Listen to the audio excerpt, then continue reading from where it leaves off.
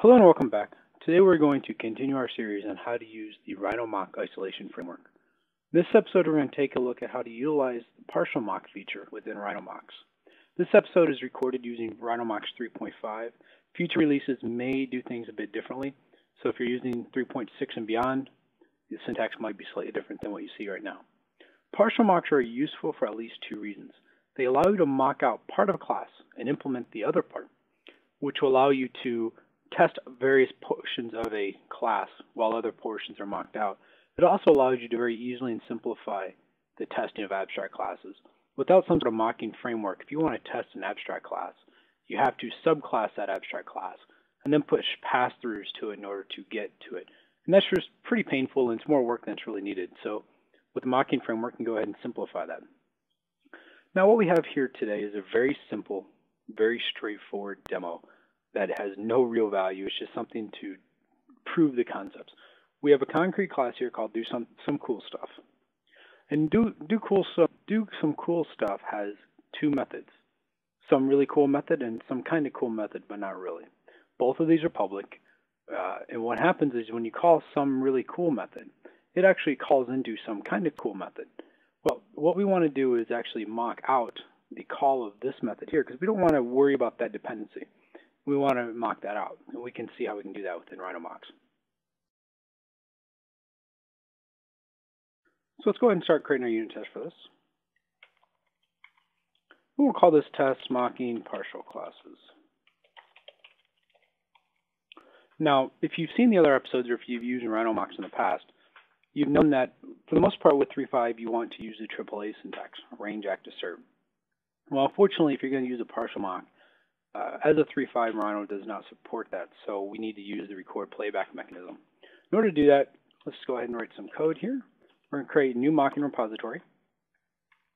And I'm going to go ahead and set up my record playback areas, otherwise I'll forget to do them. To do this, I'm going to use a using statement.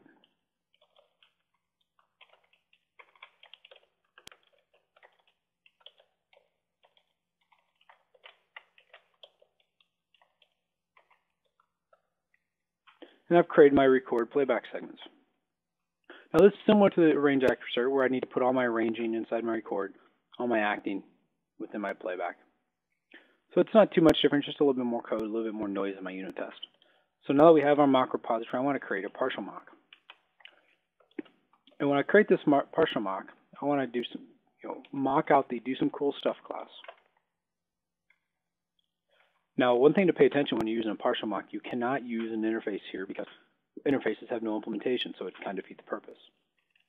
Once I have my instance of my class created, let's go ahead and stub this out, just like we would in normal syntax. So we're going to stub out some kind of cool method, but not really.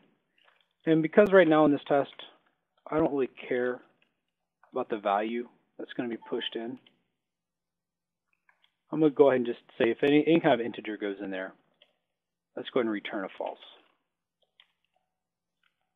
And now all I need to do is come down to my playback segment, and I'm going to call into my class, and I'm going to call my non-mocked out method.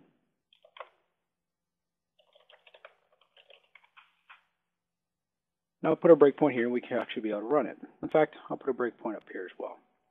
So if all goes well, what should happen here is I should come down to this line. When I step into this class and I try to step into this internal method, it should step over because the mock will be in its place. So that's F10 here. F10 throws an exception. Let's see what this exception gives us. Invalid call, last call has not been used. Make sure you call in a virtual. Okay. So what we want to do here is we're trying to put a stub on this method that is not virtual. Well, we need to do that. We need to make sure it's virtual, otherwise you can't create it with the mock. Let's try this again. If I hit F10 over this now I work just fine. So if I step into this, now I'm going to hit F11 here, and you'll notice I step right over this. I didn't actually step into here. That tells me that it was mocked out and I didn't need to worry about the execution of that code. So there you have it. You have, in a few minutes, we've taken a look at how to use a partial mock to mock out a particular method within a class. Now, one of the other really cool features of partial mocks is the ability to mock out an abstract class. Now, I have this other abstract class over here called SumAbstractClass. It's got a single method on it called DoSomethingAbstracty. Takes in 2 integers and does some math on them and returns it back. Now, I've already gone ahead and made this a virtual because, well, I want to be able to subclass it, and I also want to be able to mock it. Now, to create a mock on an abstract class, it's exactly the same way. So I've got to create an instance of my mock repository. I'm going to go mock repository.partialMock.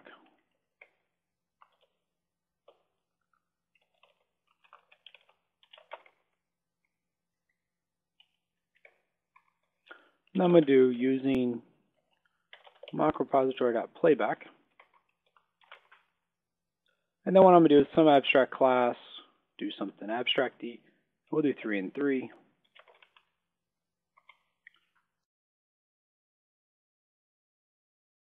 Step into this, and it should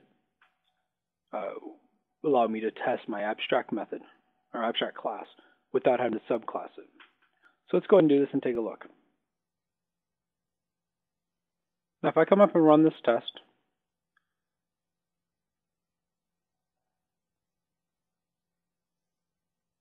I hit F11, it returns me a 0. And F11 should have stepped into this, but it didn't. What was I missing? Okay, what I want to show you here is, even though I don't have anything in my record segment, I don't need to set up something. You still need to do an empty record. This is kind of hokey, but I want to explicitly point this out to you that if you don't put an empty record, you won't get the same results you're expecting. Well, see, now that I have my empty record, I can step into this and I can test my abstract class without any problem. So I just wanted to make sure that I highlighted that because I know every now and again when I go back to doing a partial mock, which isn't always or often, I often forget this and I always have to remember, why is my unit test not working? Why is the mock not stepping into my abstract class like I expected it to? So you've seen in a matter of 5 or 6 short minutes a way to utilize the partial mock feature of Rhino Mocks to test test abstract classes, as well as to mock out given methods in a class while allowing other methods to be executed as expected. So I hope you learned something. Until next time.